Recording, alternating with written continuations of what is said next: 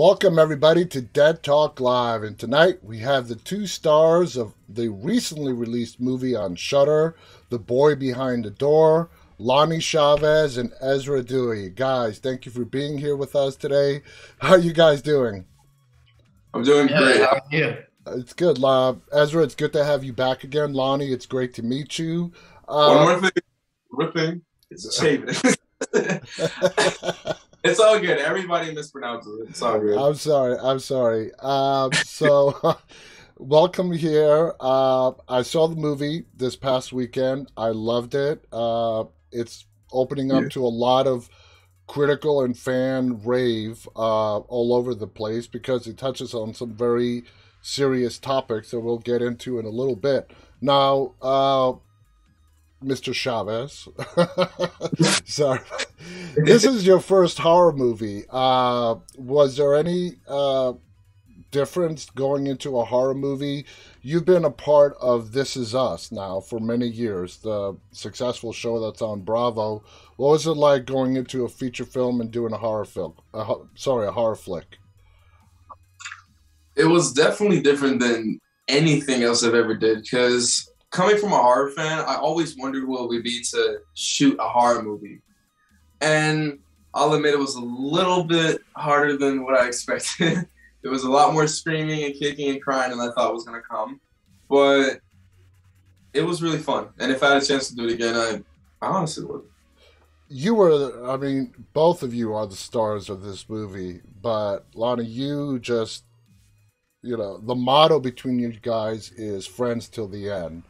And you had a chance in the film to leave, but you don't. You go back to help your friend who is trapped inside that house. This is a story that deals with a very serious topic of child sex trafficking. First of all, let me ask both of you. Let's start with Ezra. Was there, going into a movie with this kind of topic, was there any hesitation on your end with your family? Did you guys have to discuss it? What was it like? My parents were all for it, but the real thing is they wanted to make sure that I was up for it. So they were asking me like, "Hey, would you want to do this? It's about kidnapping and all that." And I was like, "Heck yeah, I'd totally do that." It's a horror film. It's one of the first, my second. And when we first read the script, because I got to read it before the gin, we were like, "Yeah, this is totally awesome. I want to try and do this." How about for you, Lonnie, and your family? Really, honestly, the same for me. My mom and my dad were all up for it. They really thought that they gave a good message, and they also wanted me to shoot a horror movie for the first time. So, I'm happy with what it came out. Yeah, happy with what it came out. Now, this story is given to us, the audience, through your guys' point of view. And let me give you an example. Bobby's, what he does throughout the movie as an adult watching this, and I'm like, "Bobby, why'd you drop the bat? Bobby, why'd you leave the keys in the door?" But you very quickly realize that the movie is meant to be told through your guys' point of view. And that's very important, and it's what makes the story so well. Lonnie, did the directors have any prolonged chat with you that this is the way they were going to go with this? Yeah, they really knew what they wanted. There was a lot of times where they were really good at giving directions, but they didn't really know how to put it because the directors always wanted to make sure that I was comfortable with what they were trying to tell me to do and that they weren't forcing me or seemed like they were forcing me or putting pressure on me. So they leaned on my mom a lot to make sure that I was comfortable and she was comfortable with what I was doing. And I leaned on her too. So it was kind of like collaborative little group effort thing we had. Gotcha. Now, Ezra, your character in this movie, Kevin, is different from the Jinn, okay? Where you were alone and you had to battle this demonic genie all by yourself. In this movie, you're more of the kid that needs to be rescued, okay? Yeah. And here comes Bobby to your aid. How different was it doing both characters? Because looking at the film, Well, first of all, let me ask you, which of the two did you shoot first, the Jin or the boy behind the door? I shot, I believe it was the gin first. Okay, okay, but I assume they were both shot pretty close together. Yeah, it wasn't too far apart actually. It was we started shooting the boy behind the door, I think before they had finished editing the gin. Okay, okay, got you. So, what was it like for you having to play these two drastically different characters? Where in the Jin, you are like the one going up against this demonic genie, and in the boy behind the door, you're the kid who's bearing the worst of this kidnapping, and basically you're trapped and having to rely on your friend to help you. Yeah, it was pretty different because, like you said, I went from the the savior of myself to like needing my friend to come rescue me. And I think sometimes I was like, oh, I want to be, doing the rescuing, obviously, but I think it was definitely a different experience, but I think it was still fun overall. I got action scenes. Yeah, and that's what I like about your character in this film is as the film progresses towards the end, the roles do kind of flip a little bit. We're not going to give away any spoilers for those who haven't watched it, but they do kind of flip. Now, Lonnie, there's a line in the movie that is really chilling that comes from the antagonist, and the line is basically saying her buyers would not be interested in someone that looks like you. That has some very, very racial undertones to it. What were your thoughts when you read that? And did the writers who also directed it, have a talk with you about it and what they were trying to portray? How did that go about? Well, it was they didn't really have any talk with me about it because they knew I already on This Is Us and on a couple of other things I've had to deal with, the type of qualities of racism and other things like that in that area. So they didn't really have a talk with me. They just honestly trusted me and knew that I would have it or thought that I would have it. But when I was reading the script, I'm gonna be honest, I didn't really look at it that hard. Okay, I got you. I kind of expected, well, not expected, but I barely even know how to answer this. It was just, I don't even know. No big deal, basically. I mean, it was just, I mean, she says it in a passing way. Now, Kristen, who was the prominent adult in this film, what was it like working with her, Lonnie? I mean, you guys shared a lot of scenes together, a lot of action scenes together. What was that like? Really, really fun. And the crazy fact is about her and about, I feel so bad because I forgot his name, but the dude that I stabbed, the crazy part, they were some of the nicest people on set. Like, you would think that they would be into the mindset all the time, but they were really, really nice about everything. And the gunshot scene was super fun to do with Miss Kristen because we did so many different takes and so many different varieties of it that we got used to it, made a couple of jokes after. It was pretty fun. Now, Ezra, the majority of your scenes come in Act 2 into Act 3. While Lonnie was shooting the first half of the movie, were you there in the background watching? Were you not on set? What were you doing? Yeah, I was on set. I was watching. Sometimes I'd have to be in school, right? Because, Yeah. I had to do a certain amount of school hours. But the times that I did get to watch Lonnie doing his, craft or whatever, his scenes, that was super fun. I enjoyed watching it happen and seeing all the takes and stuff. It was really cool and I got to see, how the directors wanted to portray it and, the notes that they would give. Yeah. It was really cool. Lonnie, you being, for me, this is a reference that you guys probably haven't seen it, but the Home Alone movies back in the 90s. But this is more realistic. This shows us a kid who's put in a traumatic situation. How would they actually probably behave. So, Lonnie, was there anything that you drew on to try to put yourself in Bobby's shoes? I feel like the way that they drew it and the way that the directors had everything set up was very realistic, especially the part where Bobby's cleaning up the blood and he's freaking out at sometimes. I mean, in the movie, the kids are actually 11 through 13. So if you were 11 through 13 and that actually happened to you, you would be traumatized. Oh, you would yeah. be doing it like Bobby was doing.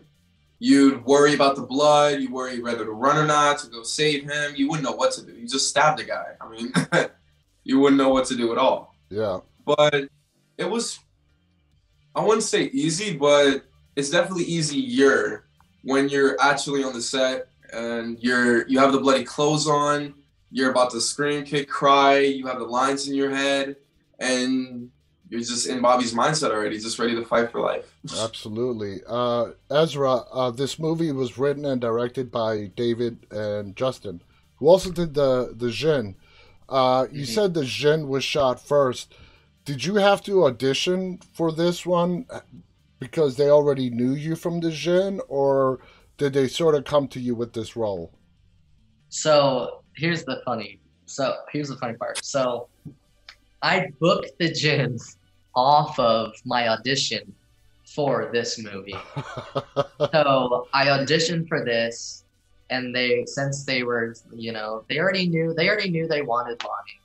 So they were looking for a Kevin.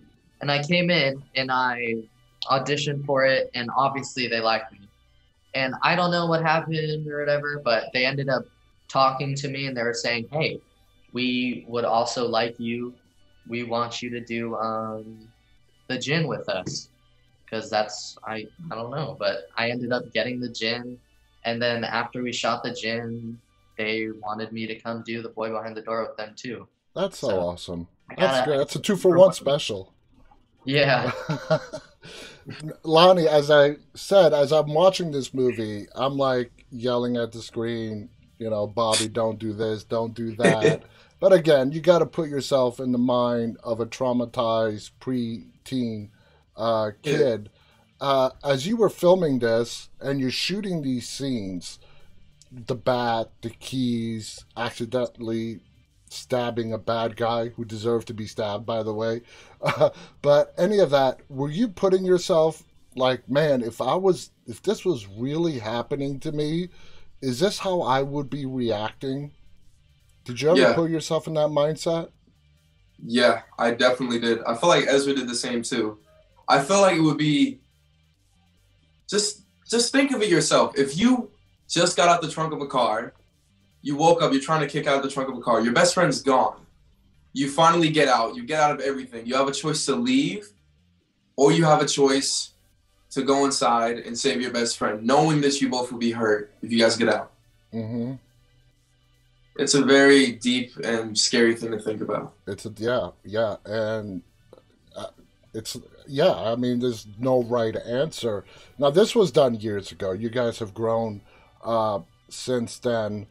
Looking back at this film, I'm assuming you guys have watched it again now that it's out. Do you guys like the aspect that it's not really adult focus? We don't see your parents, okay? We don't see the anguish of your parents finding out their kids have been kidnapped. We don't even know any story about your parents. Ezra, do you like that aspect of this film? That it's told direct, strictly from the preteen's point of view? Yeah, I think that's pretty cool because obviously there's not a lot of horror movies that are like that. There's barely any because it's such a hard topic to, make a movie about. But I do think it was good because I think that maybe the parents finding out may not have been, super helpful to the story in general.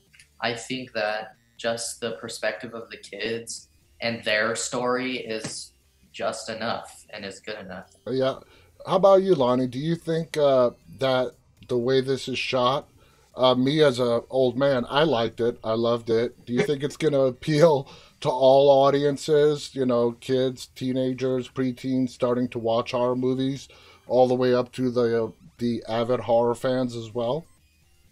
Yeah, I feel like the way that it turned out and the way that they wanted to do it was pretty good. You can just see how it is and how it would be through a kid's perspective, and the fact that it could actually be happening somewhere.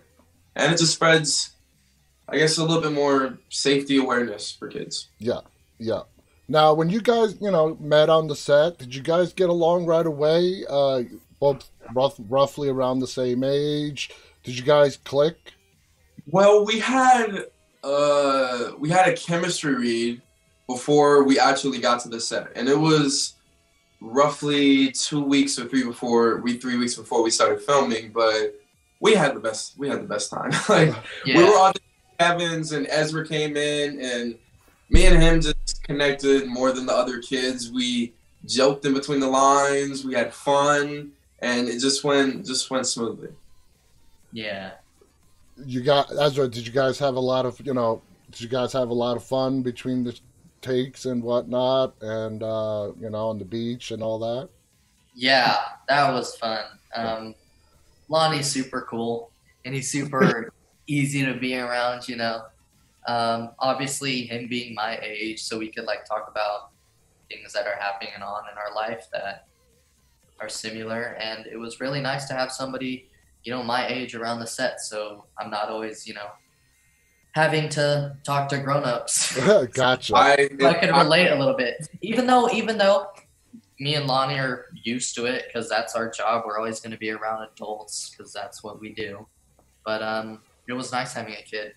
Ezra, if you know, putting yourself in Kevin's shoes, you think Kevin was just surprised that Bobby had an opportunity to escape, but yet he came back for you? Yeah, I think there's definitely a moment where he was like, why did you come back for me? You could have saved yourself, you know. But I think it's also like very, very relieving and heartwarming to see that he actually cares about me. Like, we're really friends till the end. Mm-hmm. He's like a brother to me, and he's gonna stand by that. And I think it really shows the loyalty and the friendship that Kevin and Bobby have. Yes, yes. Now, Lonnie, this movie has some, you know, pretty bloody scenes in it. With you get hurt in the movie. But Kristen, man, she plays that psychopathic role beautifully. What did you think of her performance? Her performance was amazing. Same with the other guy. I feel so bad because I forgot his name. But same with the other guy. Their performance was amazing, and it felt really good to work with them because off of how great their acting was in the scenes, you can kind of just feed off of it, and you guys can just work with each other smoothly and get the flow right. It was really fun. I want to ask you guys this question. Like I said, this film was done several years ago. You're much older now. Take yourselves back then, and here is this child sex trafficking ring, okay? I mean, as a kid, that must be kind of like a foreign concept. Maybe. I don't know what it's like today. But did you guys, like, have a lot of questions? You were much younger than what you are today. Ezra, I mean, what thoughts were going through your head? Just about the plot of this story. My parents have always been very, you know, transparent with me and, you know, educating me about that stuff. Like, they've never like hid anything about like all this, you know, some of the dark stuff in this world and like what to look out for. I had a decent idea of like what it was about and like what they were trying to do with me in the story or whatever.